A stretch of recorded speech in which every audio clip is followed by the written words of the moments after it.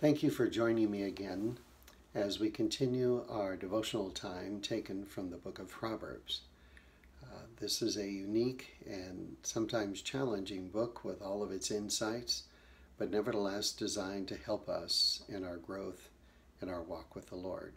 We're going to be reading from the 19th chapter, beginning at verse 20 today, and read through 23. Listen to advice and accept instruction. In the end, you will be wise. We live in a very, very challenging time, perhaps more challenging than any other time in our personal history. And listening to good advice and accepting instruction that is well crafted and given with good intent is a wise thing to do.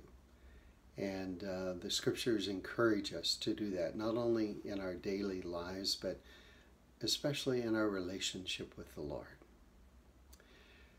Verse 21, many are the plans in a man's heart, but it is the Lord's purpose that prevails.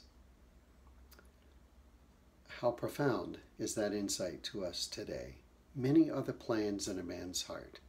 All of us have plans and dreams and desires that we want to see fulfilled.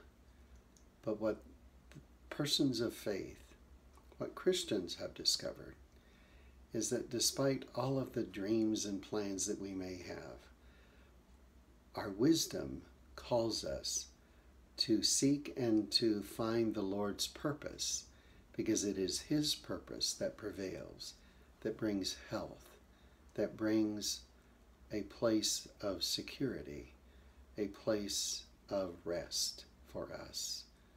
Many plans in a man's heart, but it's the Lord's purpose that prevails. Let us seek that passionately.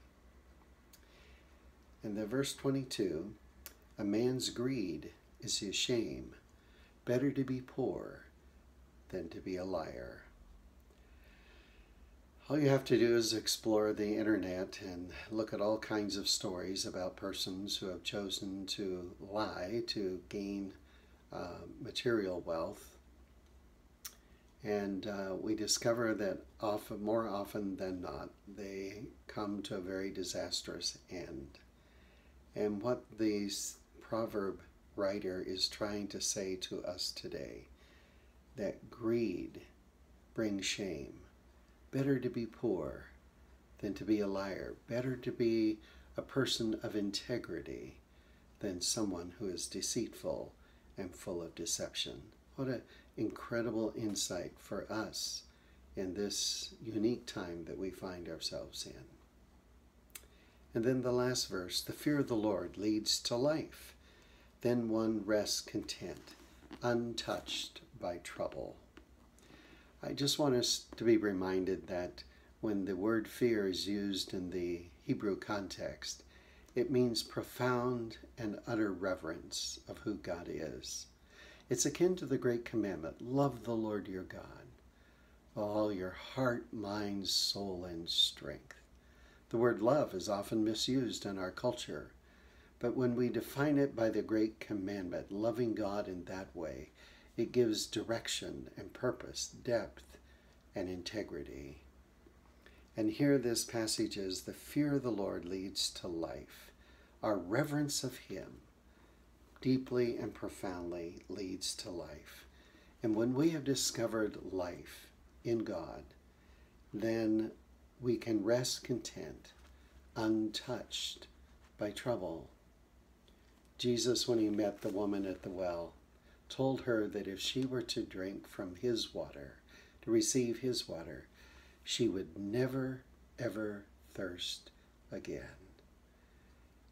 And that is consistent with that last proverb that we've had here, that if we find our life in God, if we find our life in Christ, if we recognized Him in a deep, profound way, and that recognition shapes who we are and shapes our decision, then we can discover that we can be content and we can be untouched by the trouble that surrounds us, regardless of the generation of which we are a part.